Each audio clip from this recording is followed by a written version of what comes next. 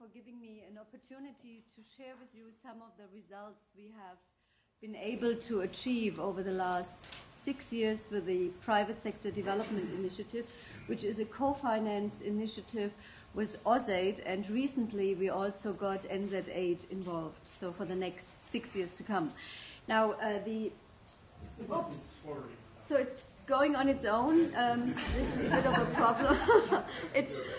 So I can't refer to it. Let me see if I can go.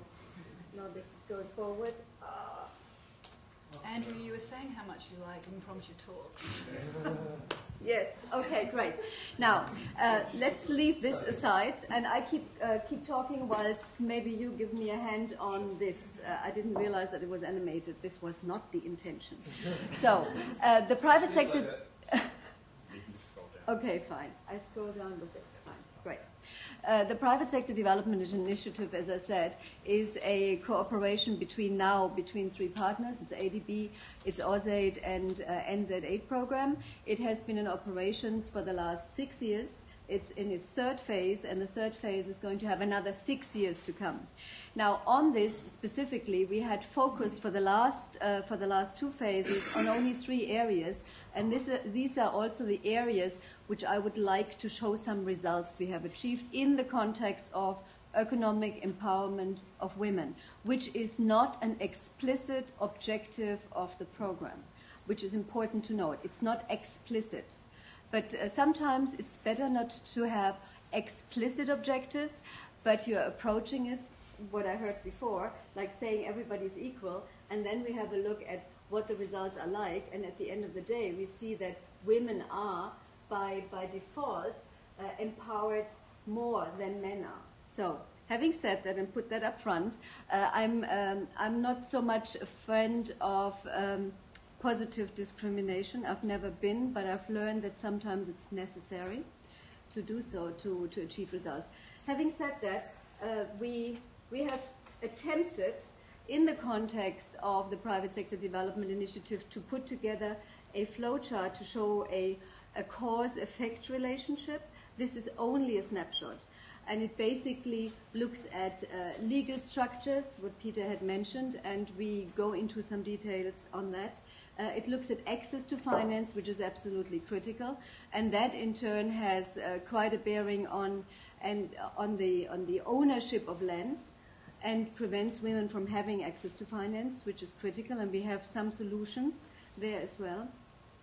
And also the heavy burden on women and the demand on time on women, which basically disadvantages them in the context of becoming economically active, in the sense of increasing their economic power and earning capacity to the fullest.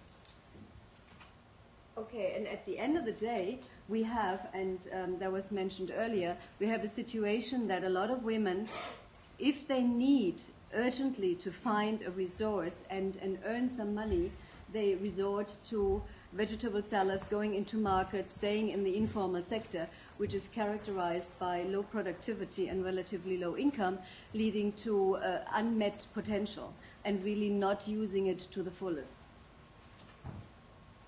The first area the Private Sector Development Initiative is focusing on is business law reform.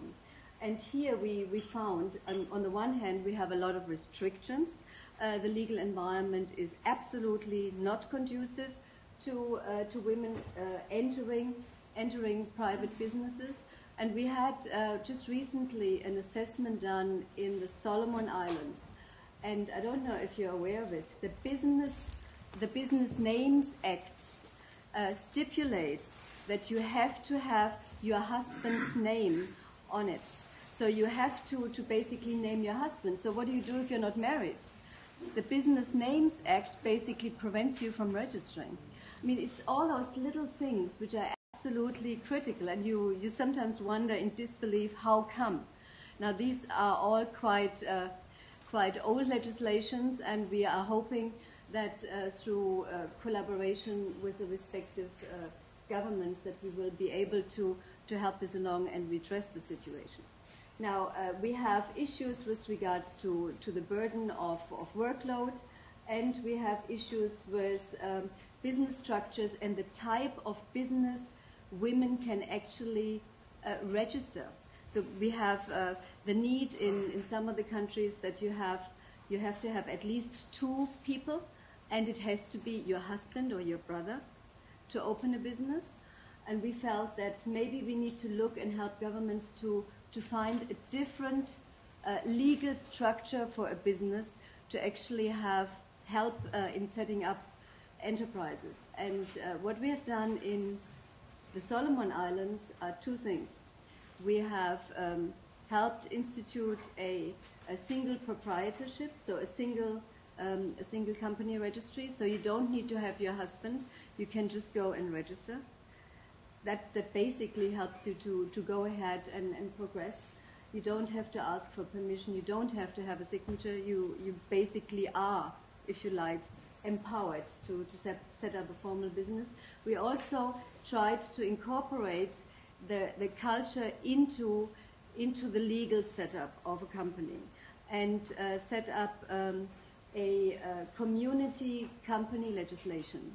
So a group of women can register a company, and by doing so, it doesn't have to have, yet again, it doesn't have to have the signature of a male member. It can be a group of women, a women's group who registers, and basically by doing so ensuring that the setup is sufficiently transparent to see where the resources are going and giving them the power over the resources they have earned in this company.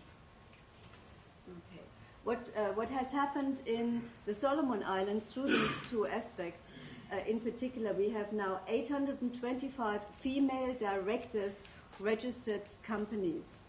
And these are 25% up since we started in December 2010 up to last month.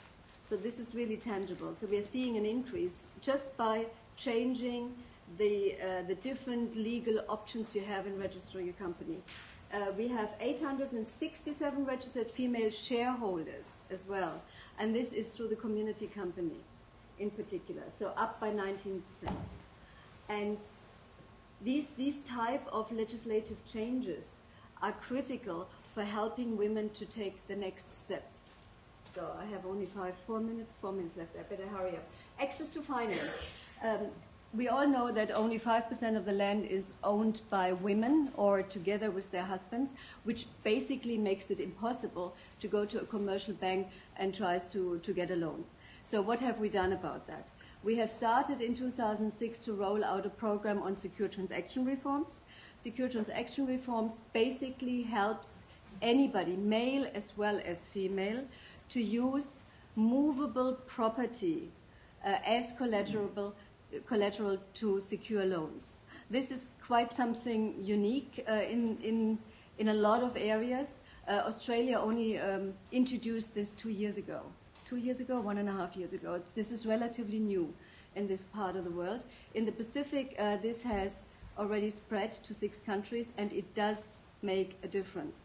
I will not go into some of those details here, but what we have, unfortunately you can't see that, what we have with secure transaction reforms, it led to, it's on the bottom and it's hidden, we have about 500 new loans addressed and made available to women using secure transaction registries.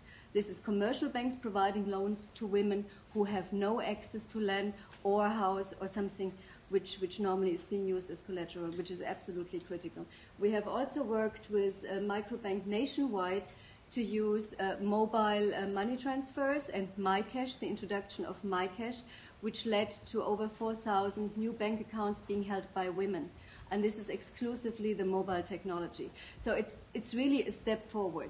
It takes some time, but we are quite positive that this is leading into the right direction. And the last area I would like to share with you is, and Susan, you mentioned that, is the issue on SOEs. SOEs are dominated, the board of directors of SOEs are dominated by men, but in comparison to certain parts of the world, it's actually in the Pacific pretty good, I have to say. This is a big compliment. We have been training women as well as men to to increase their capabilities and their know-how on how to manage SOEs, be an effective member of a board. We have increased, by doing so, we have increased the pool of potential members for SOEs, and we have seen an increase in SOE board members to 16%, which is quite remarkable. We should maybe have a look what is happening in Australia. I don't have the figures. I know in Europe it is appalling. In my home country it's a disaster. And so I'm quite embarrassed, and I think 16% is good, but there is plenty of room for improvement, and we shouldn't just stop there. Okay, and that leaves me to conclude that there is substantial progress made. It is not sufficient yet. There is plenty more which needs to be done, and we are going to monitor that very closely, and we are picking up on legal issues to progress it.